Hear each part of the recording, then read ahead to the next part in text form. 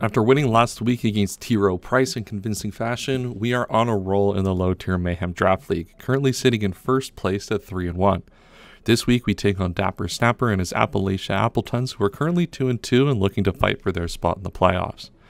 These next 2 weeks are going to be difficult, as I am currently preparing for the Canadian Magic the Gathering Regional Championships in Montreal, which I will be playing in as this video goes live.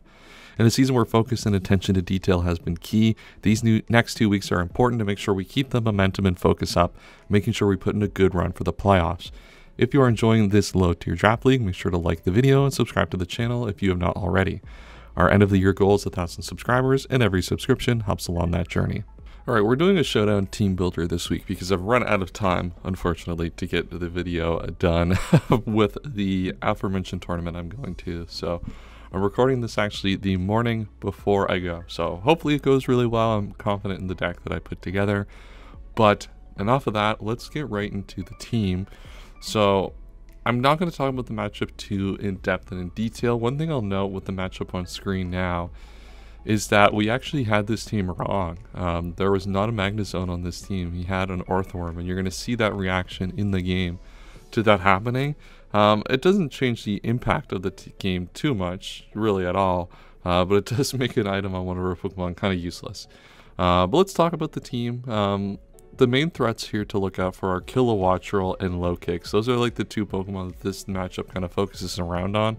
Kilowattrel is a Pokemon I don't think we struggle with that much. I think it's difficult for him to really get a grasp of what move to click at all times, but we still have to bring a lot of preparation for it because it hits really hard. And your checks are just naturally going to take damage over time and naturally just not be able to do it anymore.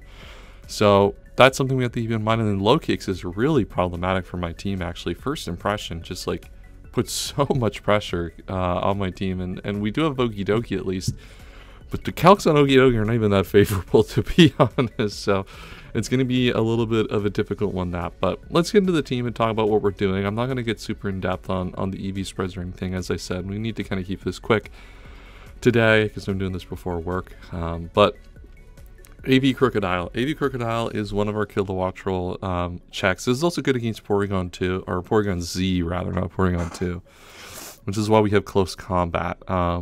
Gives us an ability to check that as well, because this close combat will always pretty much kill most sets that are reasonable. With this, we do have Moxie. It kind of went back and forth whether Moxie or Intimidate mattered more. I think maybe Intimidate probably could have been a little bit better, but it is what it is. Moxie at least allows us the opportunity to chain some kills in the end game against some of his bulkier Pokemon like Slowbro, for example, which is really difficult for this team to handle. We do have Choice Scarf Uxie. This is some additional counterplay to some of the nonsense that Dapper has that includes his Kilowattrel and Flygon. Flygon, well, not a great Pokemon by any means. It does outspeed a lot of what we're doing. It does outspeed Pokemon like Regidrago, Okidogi. It can outspeed the Crocodile, and not that it's doing a lot necessarily to Crocodile, but we don't have Crocodile ourselves. Like, we don't have a way to really hit it back. So Choice Scarf this week, Psychic Noise, Knockoff, Ice Punch, and Side Shock. Psychic Noise gives us a move to click into the Slowbro to prevent Regenerator healing, which can be really useful. Force that Pokemon to come in again and take a little bit more chip. That's Pokemon is going to be really difficult to play around this matchup.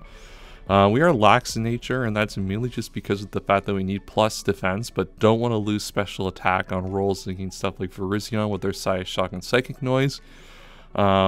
And we want, the plus defense to be able to take hits from Pokemon like the Flygon. We still do have a little bit of spit up there just to eat some general hits, but this is one, we're running lax here just to make sure that we don't lose any special attack, as it's the only stat we don't have EVs in, but we need to make sure that stat is full.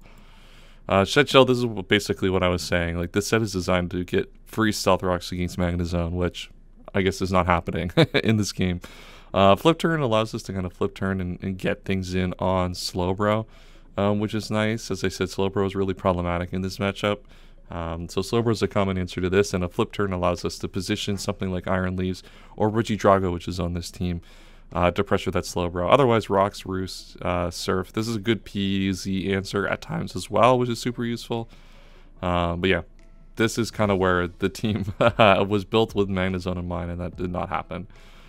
Okie dokie. Rocky Helmet. This probably could add more HP and more defense, honestly, to better hand low kicks, but we went pretty much full attack adamant just to pressure oncoming switch-ins. High horsepower gives us a move to click against the Pheasantipity.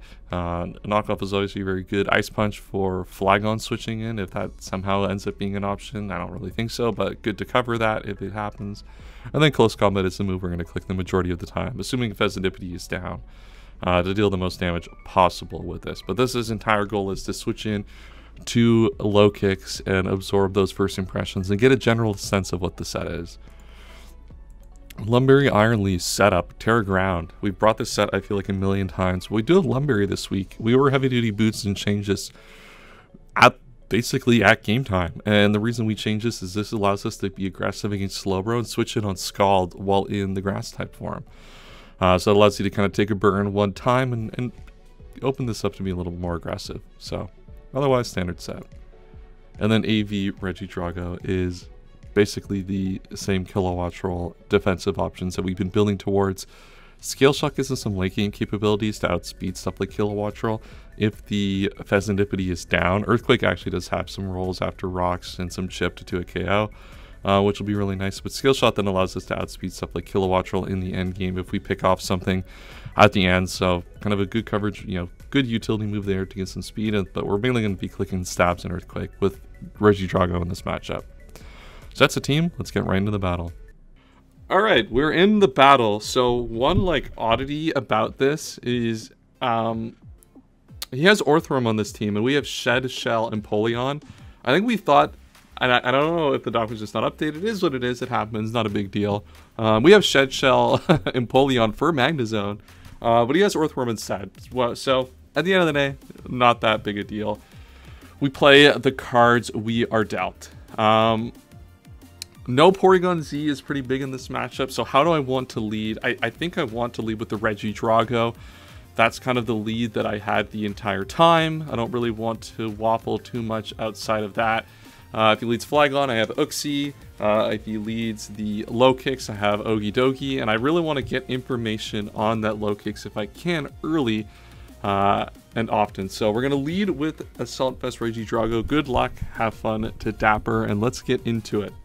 He is Terra Ground on Kilowatt Roll. The Terra I thought he was going to be was Terra Ground.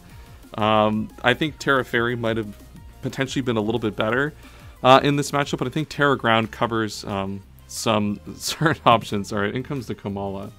I wouldn't say we have our prep is certainly super Komala based, if I had to say, but luckily we have the Okie Dokie in the back, and Okie Dokie with Rocky Helmet is just going to be the best answer possible to the Komala. Now, he could obviously have Earthquake, but I expect something like a knockoff or a U-turn to come on here, most likely, and that'll give me some early chip and some early momentum. So he does go for the Yawn. The question here, that's an interesting spot now. So we get the first bit of information this battle, so I could have just attacked there, which would have been fun. I kind of expect Slowbro to come in. I think it would be really difficult. I don't think he can fighting move here. I don't even think he gets a fighting move, to be honest with you. I'm going to go into... He also has no Pheasantipity, so I can be a little bit more liberal here with my Empoleon is the main thing. Does have access to low kick and brick break. I'm going to go into this because I expect Slowbro to come out to eat this close combat is what I would guess. I don't expect something like an Earthquake here by any means, and this gives me opportunity to get Stealth Rocks up, and that puts a little bit of chip on the Kilowatt Roll, which we do need in this matchup. Just a little bit of chip on Kilowatt Roll will do kind of a world of good. He elects to double Fast Guy. I was like, oh, did he get a Kilowatt Roll play? That would have been a pretty good play on his part. If he got Kilowatt Roll in, but we're going to set up Stealth Rocks here. That's what we're here for. Let's get some rocks up. We can be, as I said, a little bit more liberal with HP on this because of the fact that there is no Pheasantipity. He does reveal to be Iron Defense. Iron Defense is a little frustrating. Man, would have been really nice to have had Encore on this now. Luckily for me, let me do the Regidrago calc. So luckily Dragon Ball, you know, I think we should be fine either way against this Pokemon. So what I'm going to do is just go for the flip turn here. I'm expecting another Iron Defense to come out here. He could, so what is he going to be? Iron Defense, Body Press, Rest, and probably Psychic Coverage if I had to guess. I can get really aggressive here and go into my, what's it called? My Regidragon. I think I'm going to do that because I kind of think he's going to, Body Press, but a Body Press at +2 is it to a KO? All right, got to lock in here a little bit and think about how I want to sequence this. I kind of think, oh man, this is a little bit unfortunate because I kind of think he's just going to Body Press. So I'm going to go into this first to get some initial chip on this thing. I mean, if he goes for another thing, yeah, okay, so he does go for the initial Body Press. And this does put a little bit of chip. Thing is, I'm not getting this into range of Draco Meteor. This is close-ish to Draco. This is kind of Draco range. So at this point, I assume Psychic Coverage is going to come out here. So I'm going to go into, or another Iron Defense is going to come out. So I'm going to go hard into my Regidrago here to get a Draco Meteor off on this. Because if he goes for the Iron Defense again, or a Psychic move, then I'm in a really, really good spot against this Slowbro. And he is just going to Psychic. Perfect. And we are AV, so we're going to take that. And we should be able to take any Body Press after this. So, I guess I drop a Draco. Do I want to Dragon Pulse to be safe? Let me be extra careful on this calc. I kind of think I want to Dragon Pulse twice because that I'm gonna have to, I don't know if I can hit this range. No, I think I should go for Draco here. I think Draco Meteor is my best play. If I miss, then I still have another chance to hit it, and then I can revenge it with anything. So I'm going to drop a Draco. This gives me a chance to kill this, which maintains the switch in for Kilowattrel. Perfect. Okay. That could have been a really, really bad start to this game, but we have played around that pretty well. So I'm happy with that. That could have gotten really dicey really quick, but we locked in and prevented that from being a problem. So now let's see what he wants to go into. The last time he was in, he went into Kamala on this. And I think this is the Kamala. Yeah, so we know this is Yawn. The one thing that's really nice about this at this point in time is that I can kind of, I still don't want to stay in with Ogie Dogie as I go in. Like, I'm still going to go in here because this is my best kind of answer to this. And if he goes for the Yawn, he goes for the Yawn. I could go into Empoleon actually here. I do have to be mindful of this thing's HP because I would, potentially like it to be able to kind of get some value in against the Orthworm. So I do have to be mindful of that. But I mean, it is an Orthworm, so I'm not like, it's not at the end of the day too concerning. I do kind of want to preserve this. So I guess the question is what do I go into from here? Because I think, I mean, Fighting Move definitely kills the Kamala. Yeah, like this thing like gets obliterated like 10 times over. So I kind of think does he give me this at this point? It got hazards off. He could go into something like Kilowattrel. He could Earthquake to stay in. I'm just going to close combat. If I pick this up, I pick this up. Oh, he's faster because of the speed. Oh, that was a complete oversight for me. Luckily, I have a lot of bulk and he is Choppleberry. So I think a little bit of an oversight. I have to be mindful of that. It kills through it anyway because the calc is like 181 to 213. So Kamala down to Ogie Dogie. So one of my potential ways to damage the Orthworm is dead. So that is a little bit unfortunate. But Empo Surf should be doing a lot to that anyway.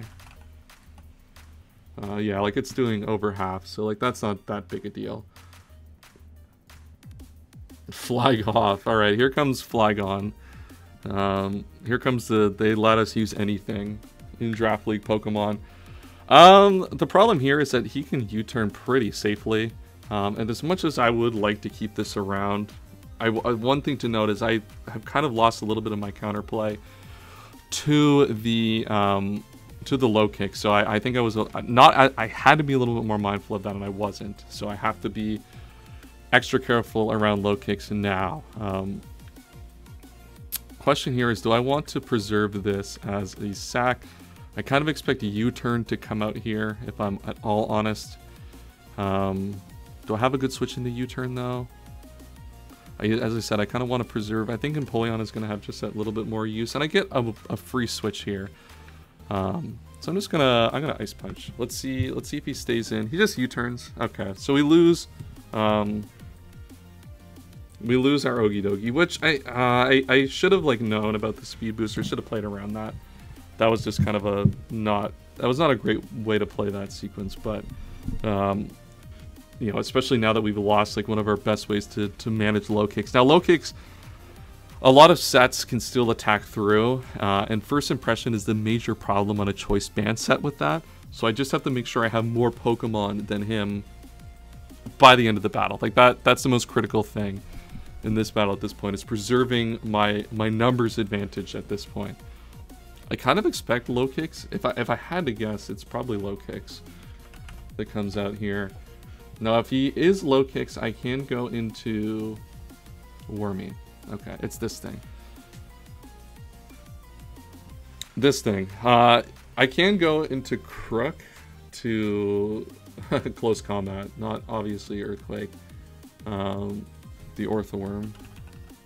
Oh, that does like actually pitiful damage, never mind. So I think I'm just going into... Draco does a lot, but I think I'm just going to Empoleon. This is like basically against max HP, always a 2-hit KO. So I'm just going to go into Empoleon. Empoleon's usefulness is like kind of low in this game. Now I kind of probably would like to have had this to have more, another way to put pressure on the low kicks. That's the one thing I probably have to eat a hit from Iron Leaves with against low kicks at this point, which is not great. Now he doesn't have a good switch. Oh, he's just going to start spiking up, and he is faster than me. Okay, this is naturally faster.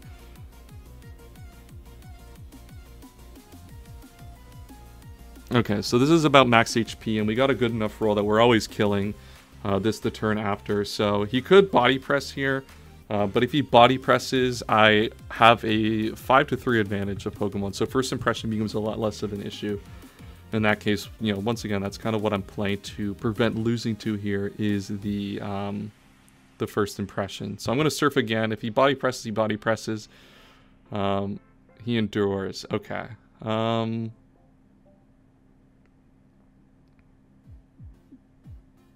Is this like Endure Lychee Berry or something? Or Endure Custap?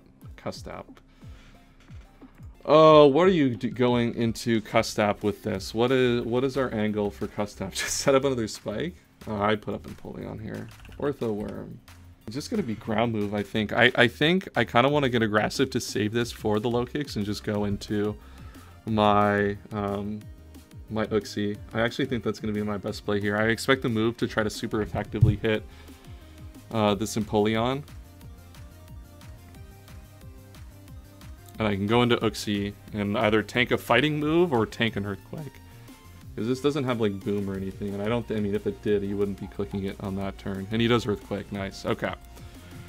Good, good, good. Because I am Choice Scarf, I'm going to lock myself into Ice Punch, and the reason I want to lock myself into Ice Punch is if he goes into Flygon. I don't think he's going to go into Flygon, but I do want to be mindful of that. So I do think I'm just going to Ice Punch here and protect against that. That protects against like random switches that just could be problematic. But there we go. Uxie on the board here.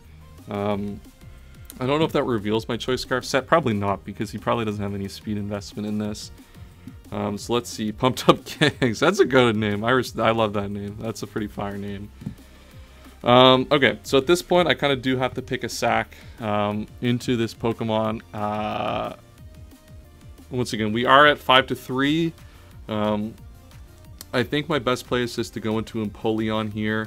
I think that the Regidrago can eventually, at some point, live a Draco, and I expect this to potentially be Choice because he did bring Rapid Spin on his team. So it's pretty likely that he needs protection on his low kicks here for that. So I'm just going to go into Empoleon to eat what is most assuredly going to be a First Impression this turn. I don't think he wants to risk anything else going wrong. Let's bring up the low kicks calcs. This is where we really need to be mind. This is the important calc we need to figure out here. What is this low kick set against Empoleon? So let me pay extra attention here to the HP. I'm at full. I take a spike. I go to. He leech lifes. After a spike, does about. This looks to be Adamant Choice Band because that would have done about 230. So we know this is Adamant Choice Banded now. So that's really good information here. What does that allow us to do? It doesn't allow us to do a lot. It allows us to go, man, we do not actually have a really good answer to this. We can go in and knock off, actually. So what I'm going to do is just, click flip turn, I guess. I think I have to get rid of this choice band. What other option would this afford me? Terra Ground doesn't really give me an option. I think I have to knock off here with Choice Scarf Uxie. It does basically mean I sack this Uxie. I don't like this position that I'm in kind of in any way. But it allows me to check this with Regidrago after the fact. Yeah, I have to do this to check with Regidrago. It just kind of is what it is at this point. Not a fan of this, but if we remove the Adamant Choice Band off of it, then we're in a little bit of a better spot here. So let's go for the knockoff. I wonder if he does play around this. I don't expect it to, but yeah, losing all of that HP early on Okidogi and not having it for this situation to force a lot of Rocky Helmet pressure is really tough. Because now I don't really have a great answer to it. I had Scarf Crocodile for a while, and Scarf Crocodile would have helped in this scenario, and we probably could have been Intimidate too instead of Moxie for this spot, which would have made this a little bit more playable. But alas, I think knockoff here is just going to be the play to get this choice band off, and then I assume I don't die. Yeah, I don't die, so I can. I don't think I can switch though. He's gonna withdraw. Wow. Okay. And he goes into this. So he is like scared of something. And this is Choice Scarf. Choice Scarf Kilowattrel. Well, alright, so this is what this is for, this entire thing. And I do have Scale Shot. Scale Shot actually... Does Scale Shot win me this game, potentially? It does a damn good job. It's damn close to doing so. Because I just need a little bit of chip on... the low kick's got fucking first impression, though. Which is so annoying in this spot. I really think we needed an Intimidate on this set. Unfortunately, on Crocodile, which would have made this... a lot better, but I think we're still there's still plenty of outs here, and he can't lock into first impression. That's one thing we know he can't really do, is lock into first impression in this battle that effectively, because we still do have we still do the Pokemon numbers to our advantage. So let's keep that in mind as we play around this. Discharge. We should eat that all day. All day. Don't Para. Thank God. Alright, I think I Scale Shot here. I think Scale Shot is my most effective way to play this. We know it's Adamant Choice Band. It is what it is. It is what it is. I mean, the Scale Shot kills. I think he has to sack this Pokemon, to be honest with you. He can't switch in his low kicks. I guess, does he just sack this? I mean, if I do this, then I force him to go into low kicks to a revenge kill.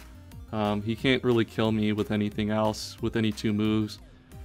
I think that I do Scale Shot here to force him into the low kicks and force him into a first impression turn.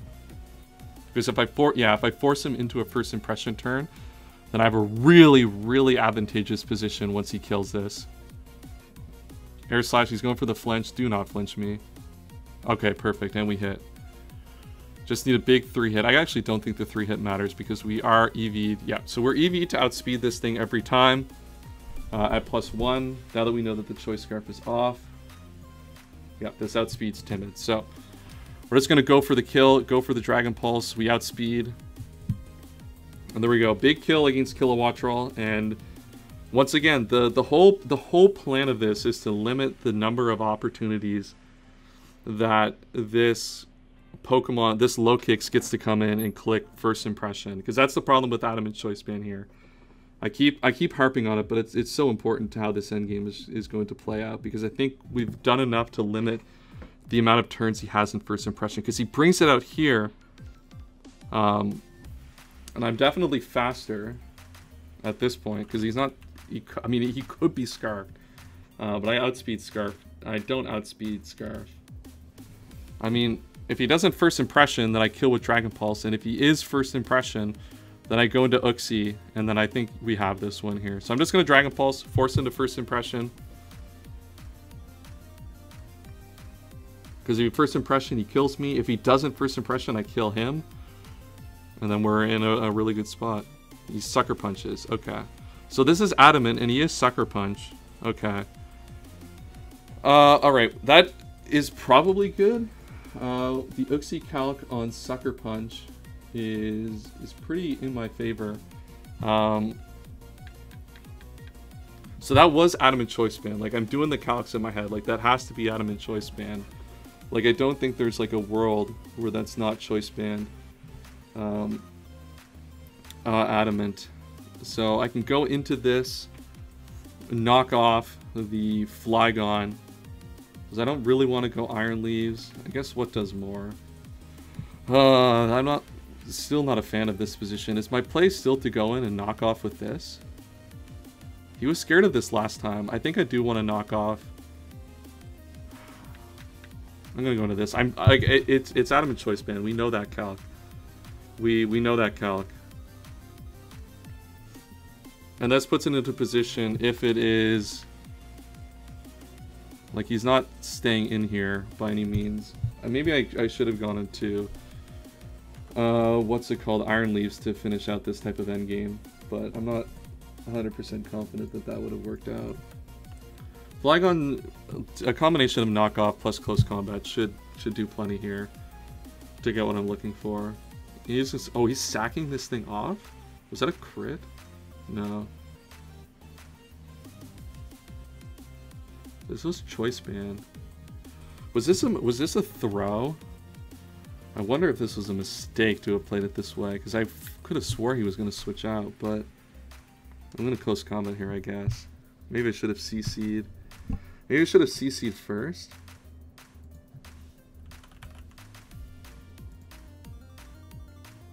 Yeah, maybe I CC first there. I mean, this comes in.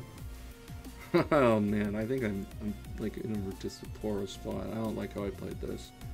So if I go in, I'm gonna go into this. This is my best play here and make this a ground type. So I do have the ice coverage. I do have the Choice Scarf Uxie in the back with Ice Punch. Like, this is still decent for me. It's still, I very much want a Leaf Blade here. I could SD, because he doesn't have, he Leech Lifes against ground. He is taking, no, I'm just gonna Leaf Blade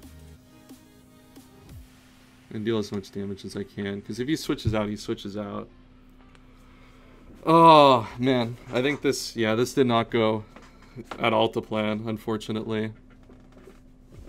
But I think there's still a chance that this game can be pulled out. I'm really surprised he stayed in Teeth the knockoff. I think I should have CC'd that turn though. That would have made this end game, I think, a lot cleaner for me with the Choice Scarf Uxie. But all right, let's see what we got. Show me what you got. If we get a Leaf Blade crit, that would be kind of funny too. I think that would potentially also do a lot to get this game.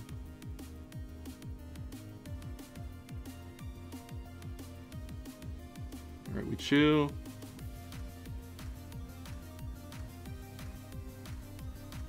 We just need Ice Punch to do like 25%. He is in crit range, I think, now though, which is nice. Oh, this game was super dodgy the whole time. Does he switch? He might switch here into Flygon.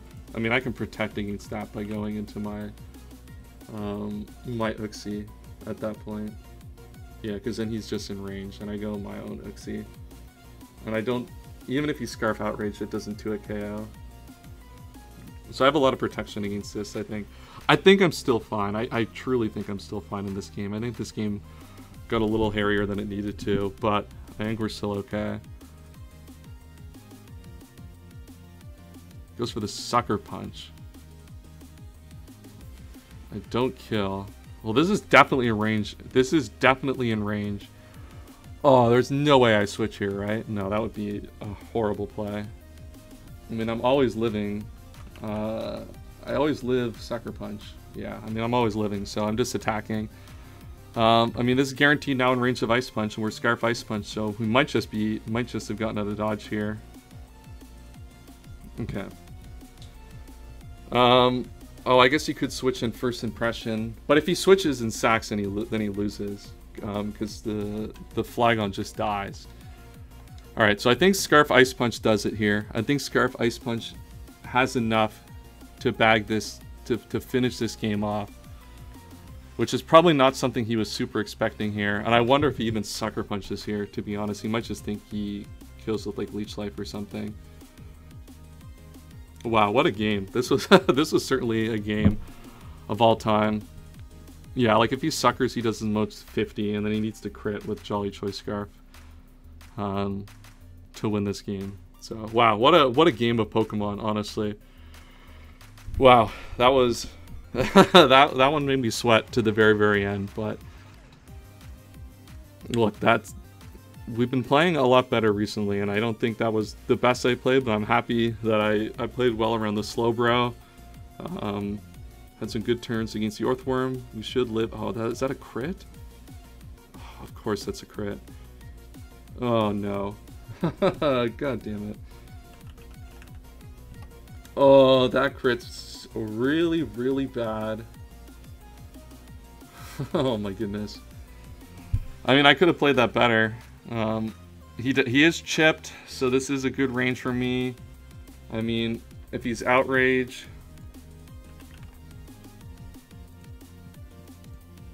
Dragon Claw's not a range from Choice Scarf, and I am Choice Scarf, so let's hope we hit. He is not Yachi. Any freezers? Wow, that's crazy. That freeze is crazy. Oh my god. I don't know if it mattered. Oh, he probably U-turned there. No, there are quite a few U-turn rolls that don't kill there.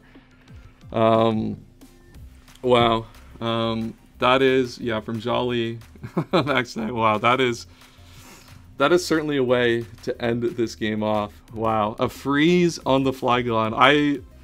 Look, was I bailed out here a little bit? Probably. Did I probably deserve to win this game? I don't think so. I think there were ways I certainly could have played that better. But look, hey, we'll take a win where we can get them. I mean, he did crit the what's it called, the thing. So realistically, that kind of, you know, there's a little bit of give and take there. But Uxie Masterclass from Choice Scarf Uxie picks up 3 kills that game, and we moved to 4-1 in the LTM. Something that, honestly, considering if you watched the last 2 leagues I did, probably unlikely you would have predicted that going in. So next week we play against Addison. She is also 4-1, I think, at this point. So that's going to be a pretty important game in terms of the top of the standings.